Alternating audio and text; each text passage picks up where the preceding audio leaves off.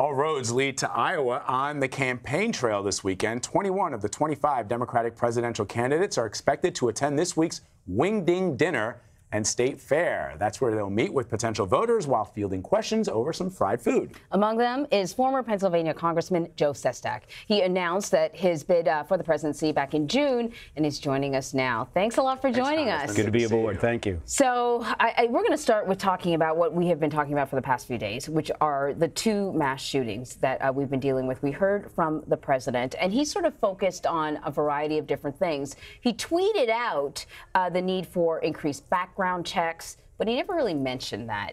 If you were president, what would be your focus to diminish the number of mass shootings that we're seeing? First, again, I think my thoughts also with the families and those who've lost their loved ones. But that said, I honestly believe that the first thing we have to do is change the tone of the presidency. It is a leadership. You come aboard a Navy ship, the captain of that ship sets the tone. And someone has to be there that speaks with rhetoric that actually unites, not divides, and not just of the day of a massacre, but every day. We are the United States of America. Second, then you need someone with the forbearance and the courage to say, look, I boarded ships as an admiral with my troops that were looking for contraband in the Persian Gulf. I went up there with assault weapons, but I don't want the assault weapons on the streets of Philadelphia, where you're from. When we had an assault weapons ban, the deaths of police plummeted because of the ban. And today, it's just common sense that Heller, that Supreme Court decision that said guns were permitted as their Second Amendment said, actually also said, but there are limits to that. And so we need to come up with those limits. Background checks, absolutely.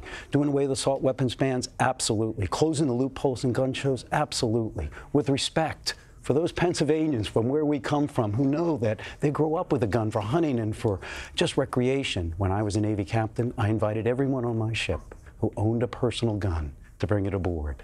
And it was a piece of U.S. property, that ship. And we're in the Persian Gulf, and Sunday afternoon, we stopped and we towed a sled, put a deer on it, as a silhouette, and let them enjoy what they enjoyed as they grew up. I was actually sort of curious, because you mentioned, you know, there's a big hunting tradition in Pennsylvania, what your sort of opinion was on the NRA. I think I read that the NRA gave you an F rating. They did. You're not very popular with them. But here's why I think a president who actually is trusted by people, and that's why I'm running. This nation yearns most for someone who's accountable to all people, above party, above ideology. And so I represented, as you know, from Philadelphia, 2-1, nearly 2-1 Republican district, second Democrat since the Civil War. I did get an F from the NRA, but I got reelected in that district by 20 points, and I didn't spend a dime on a campaign ad. Look, I know Ollie North, who just left from being president of the NRA. And I had hoped that if he was still president, he would introduce me and go to the NRA convention and speak and say, look, I respect the guns that you want to have. There are common sense guns. But I also know that we don't need assault weapons bans out there. I don't expect him to agree with me, but I expect we can disagree well. And that's what we don't have today. We have actually someone who unfortunately is using rhetoric that was almost incendiary. And if you're captain of a ship, let's say we have women come aboard, as we did on my ship. I was the first one that tested with women on a combatant ship. If as captain I'd said, oh, here they come, or some comment like this, how do you think the crew was going to respond? And so when a leader, the commander-in-chief of America, uses divisive type of language, sometimes that foments the impulses that may be dark in someone. That's what this nation needs, of the opposite of that, to lead and to bring together, as we did in that 2-1 Republican district, where I did get an F. A lot of the president's critics have said, because of the words that you use, you are feeding this not only divisiveness, but racist, white supremacists think that you are co-signing on their behavior, though the president was very clear when he said that, you know, there's no place for white supremacists in this country. In his last statement, a lot of his actions and some of his other words, his critics will say, you know, sort of go against what he said in his statement. Do you think the president's racist?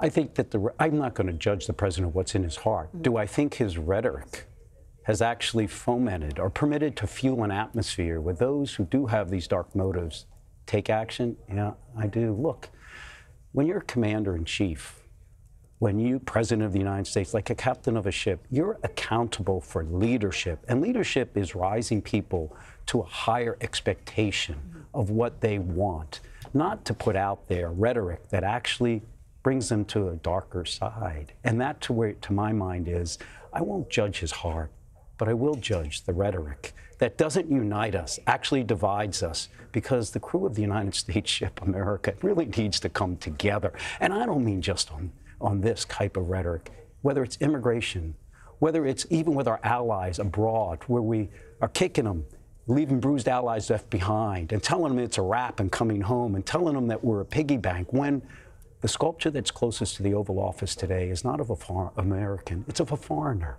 consciously placed there, General Rauschenbeil, to remind the Commander-in-Chief of America, we only won our freedom because of an ally, France.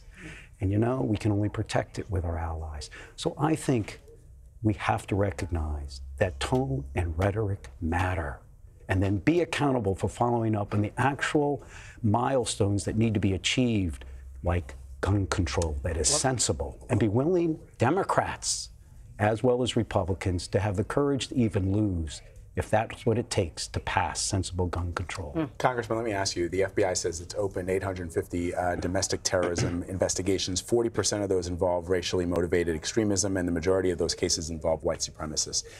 The president called Nazis very fine people. You mentioned that the president's rhetoric is divisive, but in your mind, is the president giving or adding fuel to the fire that already exists in this country, that has existed for over 400 years? As I said, I think his incendiary rhetoric has actually fueled an atmosphere where it gives impulse to these dark motives. Look, when I was walking through the ship one day in the United Arab Emirates, we had pulled in for a port visit after being at sea for a number of months. Finally, we're going out on liberty, but I walked through and I found in the back of a restroom, so to speak, the N-word. I called everyone out on that pier. And I said, I don't know who you are, but I will find you and kick you out of our Navy. Did you find him? No.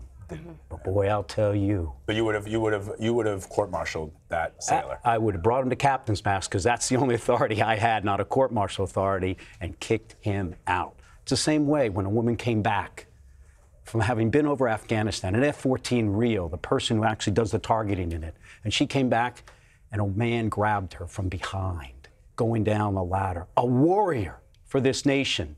She ran after him. She was caught. He was lucky she didn't get him. But that said, the next morning, in a war, we lined up 5,000 sailors. We kept some on watch at all times because there's a nuclear power plant still running. And if asked her if she cared to identify them, she walked through again. We didn't find them. But it set the tone